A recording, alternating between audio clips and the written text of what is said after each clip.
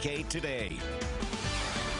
Live look outside in downtown Longview. We're starting out with mostly clear skies, so rain's not going to be the problem this morning. Of course, the heat, humidity, isolated rain chances in play this afternoon might present an issue if you want to be outside today.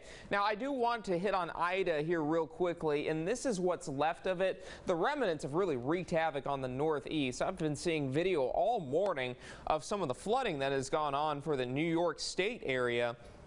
And unfortunately, that did drop a couple of tornadoes across New Jersey, Pennsylvania, and New York yesterday. But that continues to move off to the north and to the east into sections of Maine and the Canadian Maritimes there. So Ida will slowly become less of a problem for us here in the U.S. Now, that being said, area of high pressure right now is anchored over central Oklahoma, and it is having an influence on our weather pattern here in North Texas. And unfortunately, we will see those temperatures about 5 degrees above the normal for this time of year.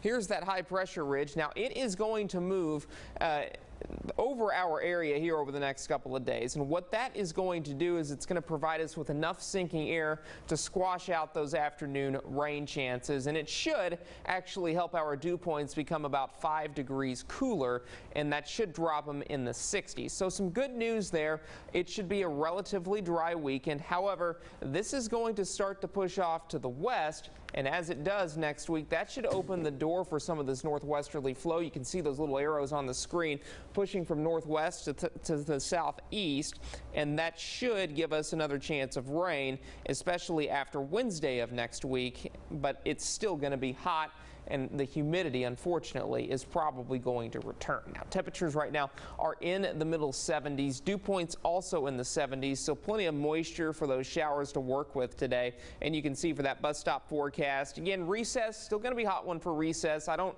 foresee it being canceled, or at least it wouldn't be when I was in school. Temperatures will be in the 90s, so hot and humid. Make sure the kiddos have plenty of water for today. Over the next 7, we're going to be in the 90s. A few sprinkles around tomorrow as well. We do dry out Saturday and Sunday, and then I went ahead and included at least an isolated rain chance, especially as that area of high pressure pushes off to the west on Monday and Tuesday of next week. In deep East Texas, similar rain chances, similar temps. We range from 96 to 99 for afternoon highs, and lows should be in the low to middle 70s. So pretty common for this time of year. I mean, it's just going to take a while for us, to start feeling that fall weather. It's going to take a strong cold front from the north, and I just don't have that in the forecast, at least over the next week. Well, I like those lows a lot more than I like those highs. 70s, exactly. I'll take that. Yeah, 90s. I mean, if we could get those 70s a little higher on that graphic, I think we would be talking some good weather at that point. Yeah, well, we can keep crossing our fingers for fall to come soon, hopefully.